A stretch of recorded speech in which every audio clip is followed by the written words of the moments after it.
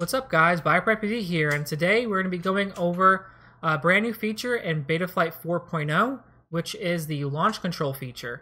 I'm going to be showing you guys how to set it up and how to get it working. There's two things you do need to do. You need to make sure that you have Betaflight 4.0 installed onto your quadcopter, and you also need to make sure that you're using Betaflight Configurator 10.5.1. That is, as this recording, that's the newest one. So I did do an initial setup video for Betaflight 4.0, which will apply to this video. So I'm going to leave that down in the video description below to how to set everything up. Then once you're done with that, you can come back to this video and then you can follow my guide on how to get the launch control feature working. So let's go ahead and dive into Betaflight 4.0 and the configurator and set everything up. Alright, so we are on the Betaflight Configurator 10.5.1. That's the newest one as of this recording. So whatever one's the newest one, let's make sure you're using the Betaflight Configurator, the newer one. And like I said before, I'll leave that down in the video description. So first things first, if you're not sure of what version of Betaflight you have running on your quadcopter, maybe you got it used, maybe you are not, just don't remember if you flashed 4.0 on it or newer, go ahead and connect to your flight controller, go to CLI, and type in version. And right here, it'll tell you the target of your flight controller, along with the Betaflight version as well, which one you flash. So I'm on 4.0.0, so I am good to go ahead and start using the launch control feature. So once you go ahead and be done with that, you can disconnect because we want to save. And what you want to go ahead and do, go down to modes, scroll all the way down, and right here we have launch control. And I like to have it set up on a switch. I would not recommend it having it on all the time. So what you can go ahead and do, if you want it on all the time, you just make this yellow bar go all the way back and forth to shows the whole switch position. And if you don't have your switches set up on your Taranis or whatever radio you're using, I do have a guide on how to actually add switches and pretty much set up your switches on your radio. So I'll leave that down in the video description as well below.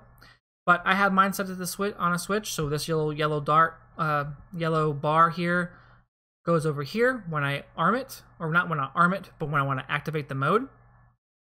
So once you click save on that, you're done for setting it up. Now there's some additional features that you can change, and you have to go to the CLI or do them through your OSD. So I'm going to go ahead and go through the CLI first, and I'm just going to go ahead and put in get launch _ control, hit enter, and then we have different modes here. We have normal, which allows you to control pitch, and I believe it's the yaw axis. And then we have one that's pitch only, which you can only control the pitch, and then you can do full, which gives it roll, pitch, and yaw control when you're like in the actual control mode. And then we have launch control gain, and that's pretty much your eye gain. So if you're trying to use launch control and it's not holding its attitude, it keeps wandering around or it's not doing something right, you could increase this. But just be careful of increasing this too high because it could cause eye term windup, and then it could be it could freak out on you. So, and then we also have OSD warning, which if you have your warning set up on your OSD, it'll tell you if launch control is on or off, which is awesome. Now let's go ahead and go into the OSD and show you guys how to access that in the OSD, and you can change the values of that, because I think the CLI won't be much of a value. Really, the much value is doing it through your OSD, because you're going to be at the field messing with this anyway. I would not suggest doing this in your house.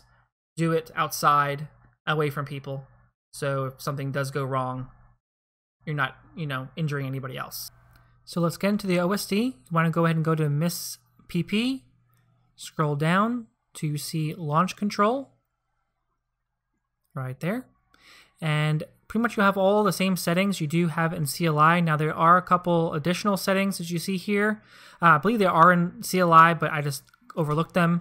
It has the angle limit, which you can set the angle limit of how steep you want your pitch, so it won't go over that limit. And then also we have the trigger throttle, so that's how much throttle it needs to have before it triggers the launch.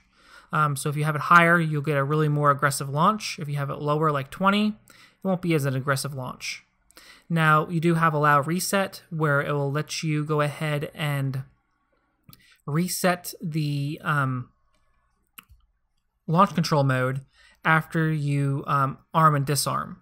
Or you can go ahead and have it to where you have to power cycle the actual quadcopter on itself to be able to go ahead and do it. So let's go ahead and show you guys how to actually use the launch control feature. The first thing you need to go ahead and do is make sure that you flick on the switch that you set for launch control. And then once you have your switch set and it's on, the on position to activate it, you want to go ahead and arm your quad. And then once you have your quad armed, you can go ahead and very carefully start pitching forward. And when you go ahead and pitch forward, get it to a good angle where you want it, where it's not going to tip over, or you're pretty comfortable with it. And then go ahead and just jam on the throttle to go forward, like you're going to take off, and it will launch in the air going diagonally or forward, wherever way you want to look at it. And that's how you set it up. So that's how you set up Betaflight 4.0's launch control. If you found this video useful, go ahead and give it a like, subscribe if you haven't already, and I do a lot of FPV related videos, tutorials, reviews, and freestyle and racing videos. So I appreciate you guys watching, and I'll see you guys in a future video. Peace.